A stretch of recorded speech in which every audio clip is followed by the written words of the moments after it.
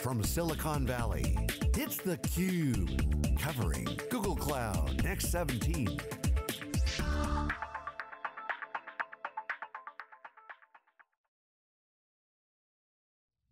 Welcome back to theCUBE's coverage of Google Next 2017. 10,000 people are in San Francisco, SiliconANGLE Media. We've got reporters there as well as the Wikibon analysts. I've been up there for the analyst event, some of the keynotes, and we're getting thought leaders, partners, really getting lots of viewpoints as to what's happening, not just in the Google Cloud, but really the multi-cloud world. And that's why I'm really excited to bring back a guest that we've had on the program before, Craig McLuckie, who 4 months ago was with Google, but he's now the CEO of Heptio, and he's also one of the co-creators of Kubernetes, which anybody that's watching the event, definitely has been hearing, plenty about, Kubernetes. So welcome back to the program. Thanks for joining us. Thanks for having me back. Yeah, absolutely. I know you guys you were part of a little event that kind of went before the Google Cloud event. Brought in some people in the cloud ecosystem, talk about a lot was going on. Maybe start us off with, like what led you to kind of pop out of Google? What is Heptio, and how does that kind of extend what you're doing with Kubernetes when you were at Google? Certainly.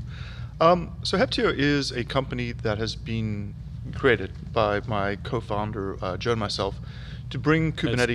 Joe Beta. Yeah. To bring Kubernetes to enterprises. And the thing that really motivated me to start this company was the sense that there was not a unfettered Kubernetes company in existence. I spoke to a lot of organizations that were having tremendous success with Kubernetes. It was transforming the way they approached infrastructure management. It created new levels of portability for their workloads. But they wanted to use Kubernetes on their own terms in ways that made sense to them. And most every other organization that is creating a Kubernetes distro has attached it to other technologies. So it's either attached to an opinionated operating system, or it's attached to a specific cloud environment, or it's attached to a PaaS. And it just didn't meet the way that most of the customers I saw wanted to use the technology. I felt that a key missing part of this ecosystem was a company that would meet the open source community where it is and help customers that just need a little bit more help with training, better documentation support, and the tools they needed to make themselves successful in the environments that they wanted to operate in. And that's what motivated Joe and I to start this company. Yeah, and it's interesting because you look at the biggest contributors. Probably Google's there. You've got Red Hat. You've got as you said, people that have their viewpoint as to where that fits. I think that helps the development overall. Mm-hmm. But maybe you can help us unpack there. Why do you want to? Is it separate? Is there that opinionatedness? What's inherently suboptimal about that? I think part of the key value in Kubernetes is the fact that it supports a common framework in a highly heterogeneous world. Yeah. Meaning you can mix together a broad variety of things to your needs. So you could mix together the right operating system in the right hosting environment with the right networking stack. And you could run general applications that are then managed and perform in a very efficient and easy to use way. And one of the things that I think is really important is this idea that customers should have choice. They should be picking the infrastructure based on the merits of the infrastructure. They should pick the OS that works for them. And they should be able to put together a system that operates tremendously well. And I think it's particularly critical at this juncture that a layer emerges that allows customers and service providers to mix together the set of things that they want to use and consume in a way that's agnostic to the infrastructure and the operating environment. I see the mainstream cloud providers taking us in some ways back to the world of the mainframe. If you think about what we're starting to see with companies like Amazon, who are spectacularly successful in the market, is this world where you have this deeply vertically integrated service provider that provides not only the compute but also the set of core services and almost everything else that you need to run. And at the end of the day, it's getting to a point where a customer has to kind of pick their service provider. Like IBM always used to say, no one got fired for using IBM, but it was also suboptimal from an ecosystem perspective. It inhibited innovation in many ways. And it was the emergence of Wintel, that sort of Windows and Intel ecosystem, that really opened up the vendor ecosystem and drove a tremendous amount of innovation and advancement. And when I think about what enterprise customers want and need today, they want that abstraction. They want a safe way to separate out the set of services that run their business, the set of technologies that they build and maintain from the underlying infrastructure. And I think that's what's driving a lot of the popularity of Kubernetes, is this idea that it is a logical infrastructure abstraction that lets you pick the environment that you operate in purely based on the merits of the environment.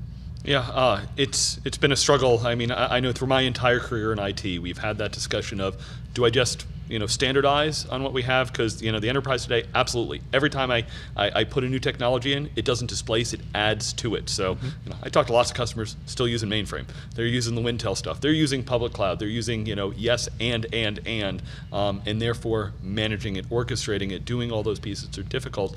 The challenge when I put an abstraction layer in, and one of the big challenges is how do I really get the full value out of the pieces that I had?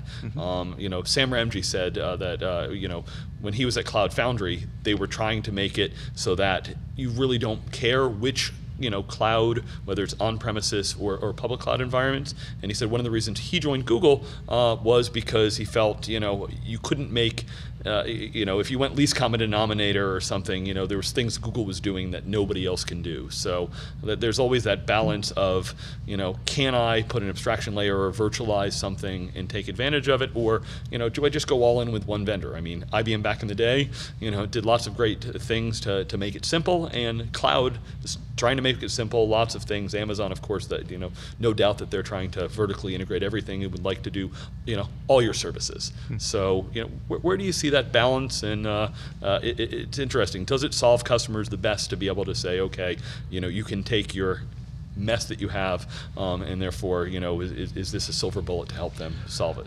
No, I think it's a really good point. And consistently, as I look through history, a lot of the platforms that people have pursued that created this sort of complete decoupling introduced this lowest common denominator problem, where you had to trade off a set of things that you really wanted with the capabilities of the platform.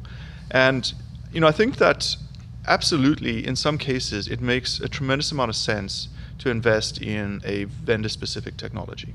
So let's take an example out of Google, Cloud Spanner. Cloud Spanner it's literally the only globally consistent, well, right now it's regionally consistent, but it's literally the only globally consistent relational store available. There is nothing like it. The CockroachDB folks are building something that emulates some of the behavior, but without the true time API, that sort of atomic clock, crazy infrastructure that Google's built, it adds very little utility. And so in certain applications and certain workloads, if what you really want is a globally replicated, highly consistent relational data store, there is literally only one provider on the planet that will deliver it, which is Google. However, you might look at something that Amazon provides, and they may have some other service. Perhaps perhaps you've already built something on Redshift and you want to be able to use that, or Microsoft might offer up some other technologies that make sense to you. And I think it's really important for enterprises to have the option. There's times when, for a given workload, it makes tremendous amount of sense to bet on a vendor. If you're looking to run something that has deep machine learning hooks or needs some other science fiction technology that Google's bringing to the world, it makes sense to run that on Google. For applications that are potentially integrated into your productivity suite, if you're an Office 365 user, it probably makes sense to host it on Microsoft. And then perhaps there's some other pieces that you run on Amazon. And I don't think it's going to be, pick one cloud provider and live in the static world forever. I think the landscape is constantly evolving and shifting. And one of the things technologies like Kubernetes provide is an option to move, an option to decide which specific services you want to pull through and use in which application. Recognizing that those are going to bind you to that cloud provider in perpetuity, but not necessarily pulling the entirety of your IT structure through. Yeah. Craig, I'm curious, when I look out as to kind of the people that commentate on this space, one of the things they say, well, Kubernetes is interesting, but this whole hybrid cloud thing, I mean, kill all the on-premises stuff. Public cloud's really where it's at. You know, I know when I talk to most companies, they've got plenty of on-premises stuff. You know, most, you know, infrastructure that is bought is still, you know, there's a lot of it going on premises. So companies are sorting out what applications go where, what data goes where. Diane Green said only 5% of the world's data really is in the public cloud today. What's your view on kind of that, you know, on-premises public cloud piece and Kubernetes' role there? Yeah, I think it's a great question. And I have, you know, had some really interesting conversations with CIOs in the past.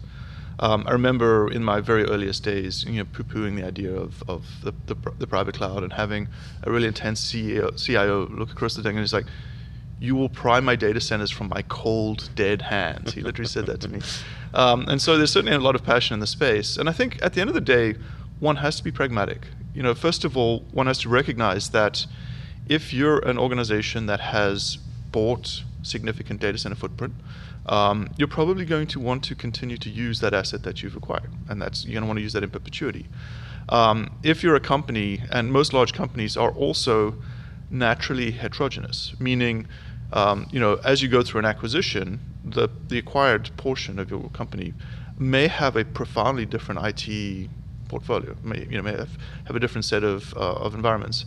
And so I think the world certainly benefits from an abstraction layer that allows you to train your engineers with a certain set of skills and then be highly decoupled from the infrastructure environment you run in. And I think, you know, again, Kubernetes is delivering some of that promise in a way that I think really resonates with customers. Yeah, absolutely. And even, right, you know, we've been telling people for years, stop building data centers. You know, there's very few companies that want to build data centers. Even, you know, yes, Google talks about their data centers, but, you know, Amazon gets their data center space from lots of other players there. But, you know, if I stop building data centers today, I'm going to have them for another 25, 30 years. And even it's, what am I going to own myself? I talked to plenty of the big financial guys. You know, they're not going to move all of their information. You know, they want to have it under their control, whether it's their own data center, a, you know, hosted, managed environment there. So, you know, we're going to be living with this, you know, multi-cloud, you know, thing for a long time. There's another thing that I don't think people have fully internalized yet, which is, in many ways, the way that cloud provided data centers are structured is around power sources. Yeah. At the end of the day, it's around cheap power and cooling. As you start looking at the dynamics of what's happening to our energy grid, it's no longer being quite as centralized as it was. And it starts to beg the question, does it make sense to, you know, think about, you know, smaller units that are more distributed? Does it make sense to start really thinking about edge compute capacity, the option to deploy something really close to your customers if you need low latency entertainment scenarios, or the option to, you know, push a lot of capacity into your distribution center if you're running, you know, high, you know, like heavy IoT workloads where you just don't want to put all that data on the network. And so I think that, you know, again, it's, you know, certainly I think that people underestimate the power of the Amazon, Microsoft, and Google. You know, people that are still building data centers today don't realize quite how remarkable the vendors at that scale are in terms of the ability to build and run these things.